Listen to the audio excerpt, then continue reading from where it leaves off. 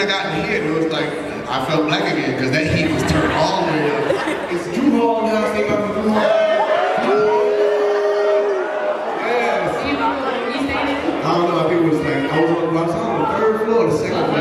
Whatever. I was the deuce, I think it was 2 and 5 or something like that. Yeah, I was the second floor. And I remember y'all got it easy, man, because when we went here, y'all had separate showers. We went here with no separate showers. We used all this bunch of dudes showering together. That shit looked like jail. Yeah, they got to redo. Yeah. All right, so you guys know me. I'm Abigail, go by Abba, whatever you guys want to call me. I'm a graduating senior. Holding down Texas, shout out. But that's enough about me. We're here to talk about Mr. Wayans and 50 Shades of Black today, okay? So we all know that you have a movie coming out. It's supposed to be hilarious. So what inspired you to make this film? I don't know. I just, I don't know. I seen people reading the book, and I was just like, what is this? And little white women curled up, reading this, all happy, all on the plane. I was like, girl, you read it. So I went and I read the book, and I was just like, this is corny. Because they were doing basic moves. I was like, I did that freshman year in New York.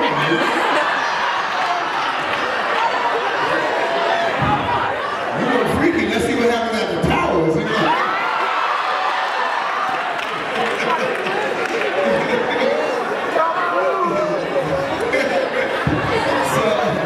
so I was like, you know what? The way I see the world is always with a joke, and it's always been like that since I was like a kid. I always see the world in the joke, so I was like, I want to do a retelling of this, because this story, you know, is cool for the light experience, but what if this was happening? What if Christian Grey was black? And he was rich, but you know he got his money, he was like shady, it could be like drug dealing or some shit, and he was really bad in bed. So that's kind of like the premise. And then I was thinking, you know, the stuff he was doing in the movie is like, you could do some of that to a black woman, but some of that, you ain't gonna get it. You got like 3 or 4 slaps before she goes, oh. You got to hit that hard. It's funny, when I was at Howard and Living Color was on the air, and I was in Living Color's little brother, and I literally tried to be discreet and not be Marlon Wayans, but it only took like a week, and everybody was like, that's the Wayans boy, you know. So I decided, my brothers wanted me to come out to be on Living Color, and I decided I didn't want to. I decided that going to college was important for me, to be my own man, to have my own opinion, to learn and gather and my own point of view and perspective. And so I decided to stay at Howard for 2 years to really learn to be a man. And I had my friends here, and I had my own life, and I wanted to be Marlon. Before I was a Wayans, I just wanted to be Marlon. And so Howard was a part of the Marlon journey, and one that I carried with me. And it was, like, honestly, some of the best years of my life. And I made a lot of great friends, and still my friends to this day. They still work with me. One heads up my reality, my alternative production company. And, you know, my other one does my music on my films, and, you know, we keep it a tight unit. In the midst of all the like, national headlines, all about just racial injustice, what advice would you give a Howard student to pushing through this sort of... If the cop pull you over, nigga, run. Carry a white friend with you at all times. Let him do the talking. Sorry, no, but like... She said on the serious note, he comes to jokes. But like, if there was anything you would tell someone that's feeling discouraged about like how society is going in the future and progressing, what's one thing that you would tell them to keep them kind of focused and balanced? That, you know, just be one of those people that are determined to change the world, and maybe you'll find 100 more, 1,000 more like you, and they're determined too, and you will bring about change. You know, when Martin Luther King decided, him and his boys, Abernathy and all those guys decided to go march, they were young men. They didn't know exactly what they were doing. They just had a purpose. And that purpose, you know, if it was for that purpose, America wouldn't be the way America is now. And even though it's terrible right now, it was a lot worse back then. So keep moving forward, stay positive, don't get caught up in the nonsense. Don't let them make you out to be what they're looking for. You be something better. And you do it through change, you do it through march, you do it through peace, and you do it through purpose. She stepped up like she was about to sing. Oh! What's your Snapchat name?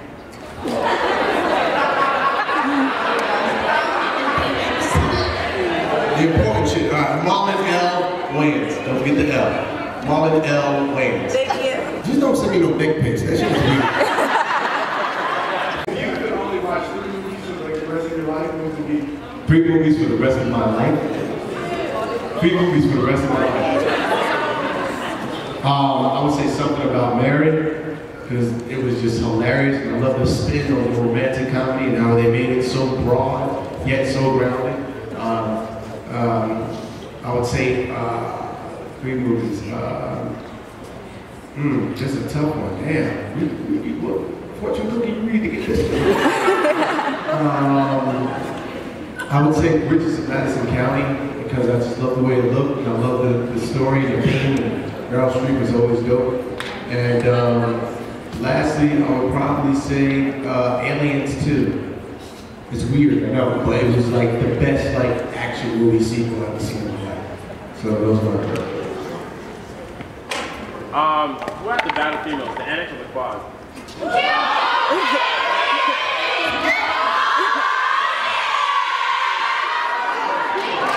Let me teach you what a grown man does. Do what grown men do. We go, get beautiful women in both. When I was growing up, I mean, I was at Drew Hall, so it was quicker to get to the quad. So, and the quad girls would sneak into the Drew Hall. That's what's funny. We used to sneak them in laundry bags.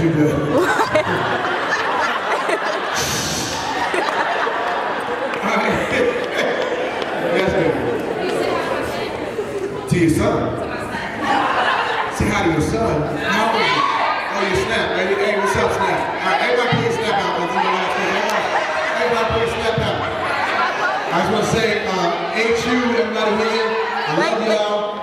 Everybody in this room has potential to be great. It's all about how hard you work. Whatever you dream to be, go do it. Hey, hide the Snap. Hey, well, hide the Snap. I was trying to say some inspirational shit, but there's only 6 seconds on Snap.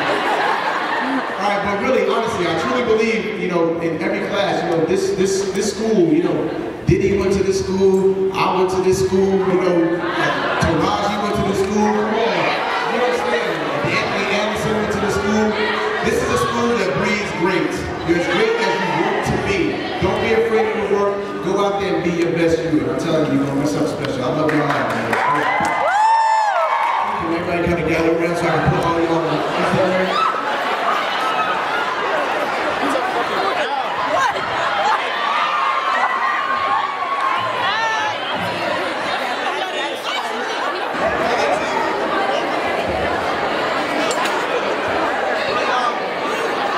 I told you guys I had a surprise for you. Marlon Wayans came to Howard University to promote, his movie 50 Shades of Black. This man is very funny. He has no filter. And as you can see, everybody had a great time. He wasn't there for long, but you know what? It's alright. I got an autographed poster. I tried to run up and get a picture or a video or something with him. I wanted him to say Black Girls YouTube too.